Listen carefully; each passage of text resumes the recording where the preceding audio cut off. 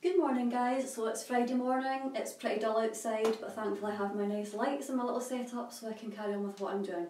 So I did say I was going to be doing some reviews and my review today is about PVC skirts, well the skirt in general, which is this red one which I bought 2 weeks ago from Pretty Little Thing and it's a size 6.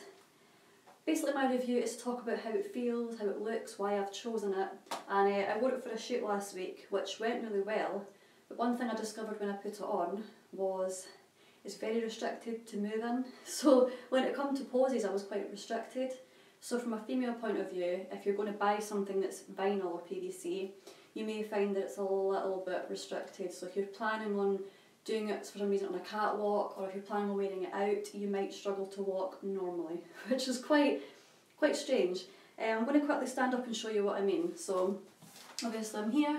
It looks great from a guy's point of view, it's shiny, it's red, it's attractive, it's figure hugging, and you can see the figure in it, it really emphasises the bum, the thighs. Now I'm a 26-inch waist, so actually it's a true size 6 really, but in terms of it, it actually feels quite tight, so I probably have gotten the size 8 just purely for comfort, but then I only wore it for a shoot so it doesn't really have to be extremely comfortable. So I'm going to just walk towards the camera a little bit, just so you can see how much room I've actually got. So normally if I was walking it would be a normal step, whereas this is more like, that's as far as I can go without falling over. So it's like literally, yeah.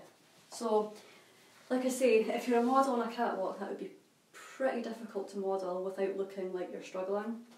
But anyway, the thing I like about it is the fact that it's shiny. That's the main reason I got it. It's red, red's of course a sexy colour. It's great for men to look at and a female to wear because a female feels sexy in it.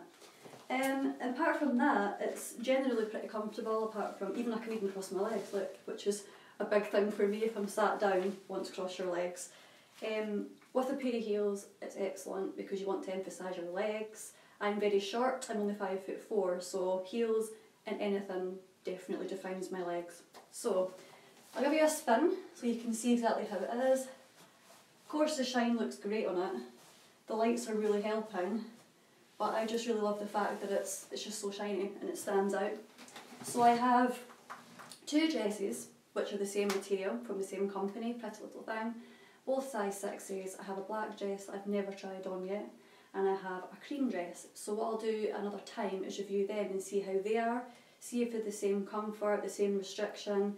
One of them's for a night out, so I'm not sure if I'll be able to wear it or not, because another thing I have to touch on quickly is I have like quite a big bust. I'm 32DD/E natural, so when I wear a dress that's my waist size, so all in a size 6, that can be quite difficult on the top. So vinyl is a stunning material, it looks sexy on, it feels great on, but it's restricted, and in general I probably wouldn't wear it for anything other than a photo shoot, just purely because you like to move around and feel a bit more natural when you're walking and things. So my conclusion is, definitely for a photo shoot, get it.